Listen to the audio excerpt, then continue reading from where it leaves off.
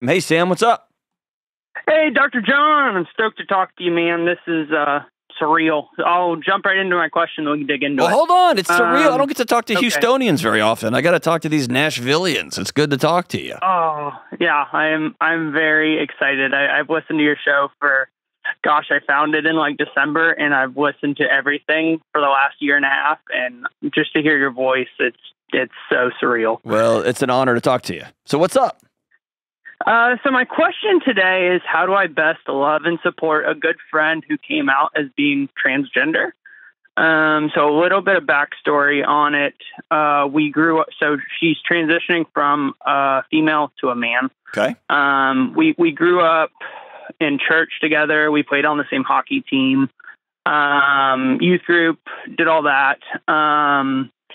And I'm struggling with how to, I guess, best accept her decision first off, and then how do I like support and love her? I don't even know if it's politically correct to say her or him. Her as she goes through this transition, because I've gone through and talked to people who I value their opinion, and they kind of look at me with deers and headlights, and I've never been through a situation like this before, and it's uncomfortable. Yeah, it's super and I uncomfortable. just want to be there. Yeah. What name is your friend going by? Joey. Okay, so I'm gonna call Joey. Have you asked Joey, what's the best way I can love and honor you through this transition? No. That's where I would start. Okay.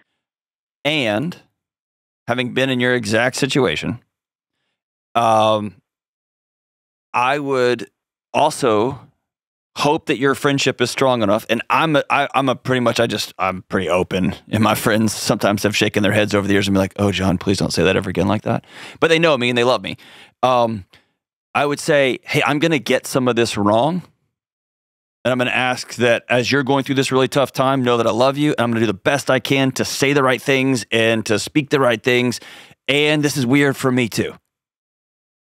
And allowing that person to go, of course, absolutely. And then be able to walk along. And if the friend says, if you say it wrong, I'll know what you really believe, then they are moving away from your friendship. Okay. Do you get what I'm saying? Yeah. And so for sure. I think anytime, so transgender, I mean, it's not as third rail as it was just, a year ago, but let's remove transgender from the conversation and let's make it something a little like more benign. Let's just take a traditional vanilla husband and wife. Okay. Mm-hmm. If you listen to this show, you hear me say this all the time. Like, hey, how do I love my wife or how do I love my husband? I don't know. Ask them. What's the best way I can love you today? And so I think that we often we think love looks like showing up and saying the right thing and doing the exact right thing and always being right on the right thing. And I think love is before that. I think love is I'm not going anywhere. I'm your friend. I love you. And love is, hey, I'm going to screw this thing up. This is a big change, a big transition, no pun intended. Like, this is big. And I'm going to accidentally call you your previous name. I'm not going to mean to, but we've got a long history together. Like, I love you, and we're going to figure this thing out. And also, how can I best love and support you? And then you have to decide, Sam, do any of those requests for love and support violate your values? Okay. You see what I'm saying? Yeah, absolutely. And I think I probably got you used this saying a lot where like what you had before is over and you need to make something new. Yeah. I've kind of tried to think about it that way to where, hey, this isn't the same as what it was, but I want to build something new, which you usually say that in marriage relationships, but I think it kind of, Sam, you are right on. That happens at work. That happens in our friendships. That happens with our kids. Rebuilding something new happens everywhere, all the time. And I love that application.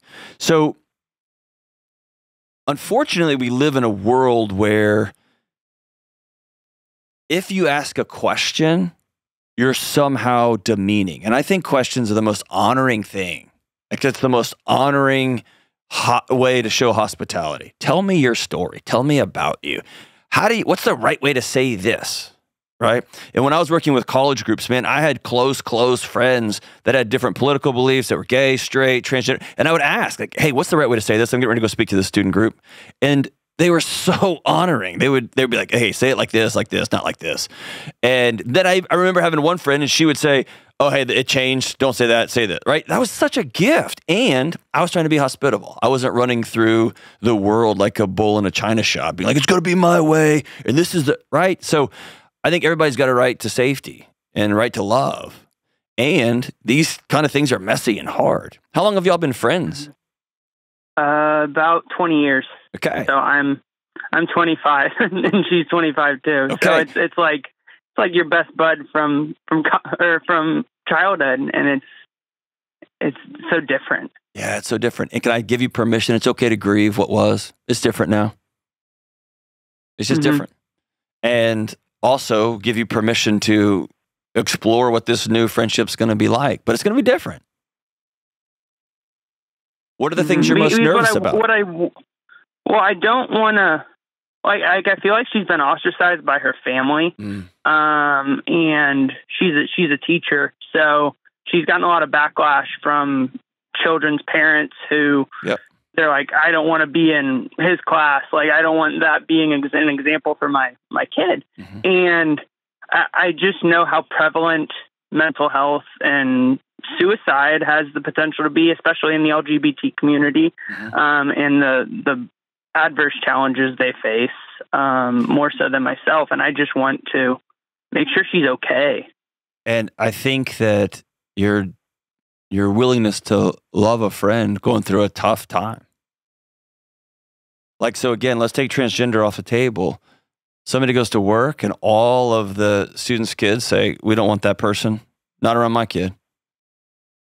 Like, just all humanity, put yourself in that boat. Like, that would feel hollow, especially if you're a teacher and you're decided to like make your entire living making less money, like all that. It's a hard time. And so your choice to say, hey, I don't know what you're going through. And even go this far. I don't even, like, from the outside, I don't think this is the right decision for you, but it's not my decision to make. You're close friends. You're 25. I mean, you're 20-year friends. You only get a few chances in life to have 20-year friends. So you get to have opinions about your friends, right? For a friend like that. And I've got opinions about my friends, and they got opinions about me. But your choice to say, hey, you are never alone. And I'm going to sit here with you. Not going to agree with you all the time. But you're never going to go through life unloved. I'll tell you that right now. And if you are worried about about Joey's safety, you let him know. I'm not calling 911 every single time. Every time. Because you're my 20-year friend. You're not dying on my watch. And I'm going to continue showing up. And I'm going to continue showing up, especially when it's hard. And nothing about Joey's path moving forward is going to be easy. 0%. None. And I think you're right. Like, families ostracize you, work ostracize. It's tough. It's a tough road. And so just being a friend that says, hey, I'm going to check in on you. I'm going to text you. It's tough, but I'm going to be that friend. Does that feel, and again, that doesn't mean you have to subscribe to every belief. That doesn't mean you have to, you don't have to go along with things you don't feel comfortable going along with, all that. But you can be there. Does that feel like something you can do? Or are you concerned that you don't want to be there either? Well, I think the advice that I had been given is more kind of the relationships ran its course. And to me, that felt like that language is contradicted stupid. my value. Yeah, that language is stupid. I don't believe that relationships, quote unquote, run their course. People opt out. People opt out. And if somebody did something that you find morally reprehensible and you choose to not be their friend anymore, that relationship didn't run its course, one person made a choice, and so the other person made a choice. Mhm. But that's a decision grown-ups make to end relationships. They don't just run their course. I just don't like that language because it makes things seem inevitable. And few things are inevitable. Adults make choices. Adults put up boundaries. Adults make value decisions and value judgments. So yeah, I mean, that just ran its course. That's a way for people to not have to make hard decisions about staying with people, saying, hey, I can't be a part of this decision you're making. And so I wish you the best and I love you, but I'm opting out. Like, just ran its course. That's a way to shirk responsibility. Mhm. Yeah. And can I just say, I know this isn't PC or politically, whatever you say it these days. You're allowed just to be sad that your life was going one way and then now it's going to be different. Mhm. I think you're allowed to be grieving is sad. a little bit Do of what? it. Like, Do what, Sam? I think grieving is a piece of it too, where I need to kind of sit in it too and feel like I lost what we had. Because she was a beautiful, like, girl, awesome in every way. So there was a little bit of like attraction there, if that makes sense. Like, we never dated or anything, but it's like, oh, Sam, you just threw a wrinkle, man. Were you gonna? I did. I'm sorry, dude. You got to lead with that next time. Well, yeah, it's a lot. Yeah, it's more. It's a wrinkle. Okay. Have you told Joey how you feel? No. Okay. I think that's a vulnerability that I don't think I ever can do. Not after 20 years of friendship? Not after this change. Like, she's opted out on that. Like, and this, I'm not trying to use the run its course, but she opted out of that opportunity or that development. And I think that's partly why I needed to open it up a little bit more and feel comfortable to say that, because it's hard. And it's not what I had wanted. I don't hoped it would be. There we go. And grief is the gap between what we wanted or hoped and what actually happened. And I'll tell you, my hope for you is at some point,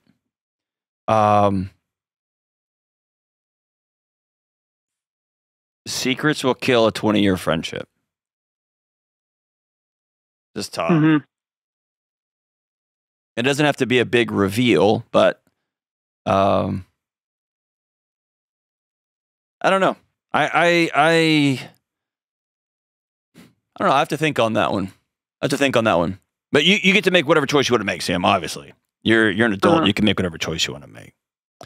But to circle all the way back to your beginning question, I think anybody who's making changes, but especially somebody who's making changes that's costing them potentially their job, their family, their friends, is to ask, man, how can I love you today? How can I show up? And if you ever think all this is too much, please call me. Okay. And I think that's a great step. And I kind of was looking past the first easy action item is just asking. Like, yeah. And part of being uncomfortable is sitting there and not knowing what to say. But if I just put the ball in her court and say, hey, how can I show up for you? What do you need? How can I support you? Things like that, to where it's clearing the air to a certain extent, to where I'm showing up as a friend. Well, and Sam, part of this is calling out, like I mentioned earlier, part of it is calling out the future awkwardness. Let's just put it on the table. Mm-hmm. Right? Like, so if a friend of mine who I'd known for 20 years was married, and that friend suddenly calls and says, hey, I'm getting divorced. What I had known my friend of 20 years was as an entity, right? And they're getting divorced now. And I would tell them, hey, I'm going to call your new girlfriend the wrong name. Just expect that. Like, I'm not going to do it on purpose, and I'm going to do my best, but I'm going to mess that up. Like, I'm just going to put it on the table. And I'm going to say, hey, I'm asking for pre-grace right now. I'm going to say this the wrong way, and I might think this is funny, and it's not, or I might not think something's funny, and like, I am learning at square zero, but I don't want you to doubt my love for you. I want you to be okay. I want you to be better than okay. I want you to be well. And I know the path for you moving forward is very hard. And so there's just something about putting everything on the table and all the awkward, all the, hey, I'm not going anywhere. Or if you are, Sam, you got to be honest. If you say, hey, I can't ride with you any further. This is as far as I can go. You owe it to the person in your life not to be fake, because everyone's going to be fake. Mm-hmm. If you're going to make a value judgment, you're going to have to own that value judgment. And you can't default to something like, well, just kind of ran its course. No, I'm opting out. But everybody is worth telling the truth. And everybody's worth integrity. And everybody's worth kindness and safety. I just believe that in my guts. And everybody deserves to put all the awkward on the table and say, hey, this is going to be awkward. And everybody deserves grace, especially during big changes and transitions. And I just want to tell you, Sam, I appreciate the question. I appreciate you asking, hey, how do I navigate moving forward correctly? And if you find that your feelings for who this person used to be are too strong, put that on the table and say, hey, this is a barrier between us. And put it on the table. But I'm really grateful that you called and said, how can I best love somebody who's making such a big change? The easy thing to do is to write people off and walk away. It's hard to sit down and say, I don't know how to love you, but I want to. Will you teach me? That's scary and that's hard. I'm really grateful for the call, Sam. Thank you so much. And call anytime if I can ever be of service. Take care.